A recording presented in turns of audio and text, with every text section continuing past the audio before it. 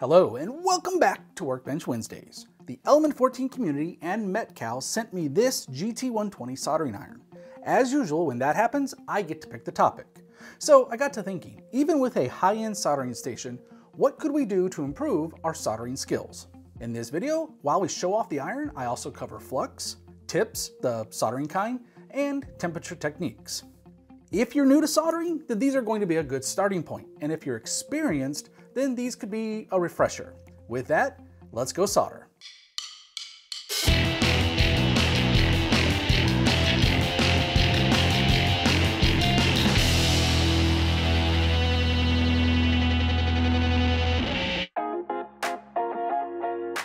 Even though this is an episode about the iron, let's start with something completely unrelated to it.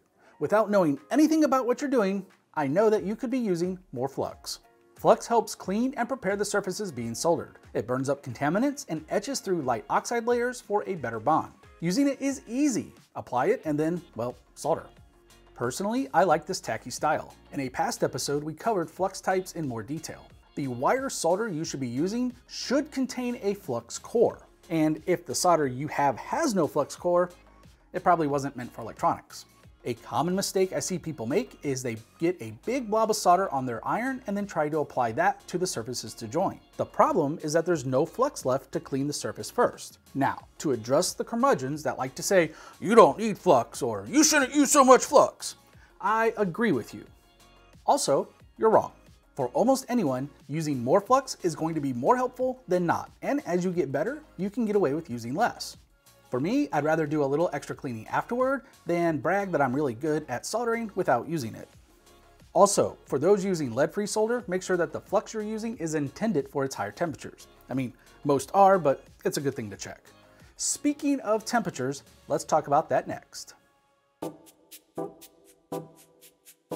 Very often, I get asked what temperature I solder with, and guess what? It doesn't really matter what number I tell you. Depending on your iron, workpiece, the solder you're using, and your own skill level, that number is different. So instead, let's talk about how to find a good temperature. First, know your solder type's melting point. Obviously, if you try soldering at that temperature, you're going to have a bad time. Increasing the temperature of the iron accelerates the heat transfer from the tip to the work surfaces, which allows solder to flow correctly. So why not just crank it all the way up to the max? Well, one reason is that the extra heat will oxidize the tip more quickly, and if you get too much oxidation, you may not be able to use the tip anymore. Another reason is from about 1 minute ago. Remember, there is flux in the solder.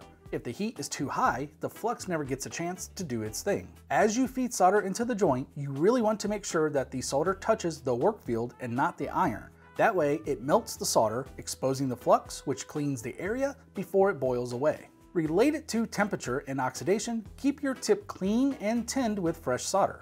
If you're relatively new, then I recommend cleaning your tip very frequently.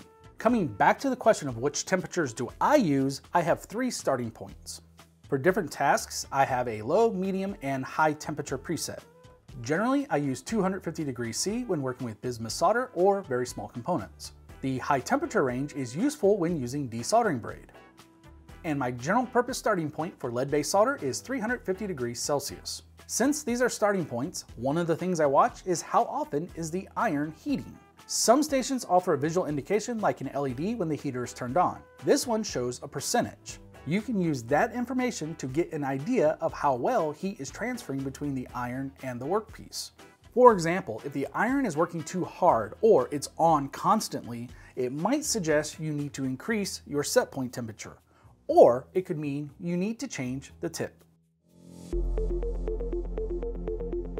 Even if your soldering station comes with a tip, it may not be ideal for the work that you're doing. Very common, I see people attempting to use a conical or sharp tip when they really shouldn't. Don't go poking this into the work area. Soldering is all about surface area. Instead, use the edge of the tip to touch as much work area as possible to help transfer the heat. My preferred tip style is the chisel. It looks like a slotted screwdriver. I find these to be the most versatile. For example, on through-hole parts, they easily heat up the pad and post. They're also pretty good when using desoldering braid, and it works well for even surface mount components. Regardless of the tip type, matching the size to the work being done is important. When choosing a soldering iron, make sure that it has a wide range of tips and styles available. By the way, when I said not to use a solder bubble, When drag soldering, you actually do want a bubble of solder on the tip, but notice that I've added extra flux and I'm feeding fresh solder into the bubble. Good soldering irons have a way to change their tips, so make sure you know how to do it for yours so that you can match the tip style to the work that you're doing. Now, if you can only have one tip, I recommend a chisel. My preferred size is around 2 millimeters, but that's because I do a lot of small scale DC electronics and it works really well. Ideally, I suggest having one of each of those tip styles in your kit so that you can find out which one works best for you. Before closing, there is one more thing I want to cover, and that is never put an iron directly onto a table. When on, your soldering iron should only be in one of two places, your hand or its stand.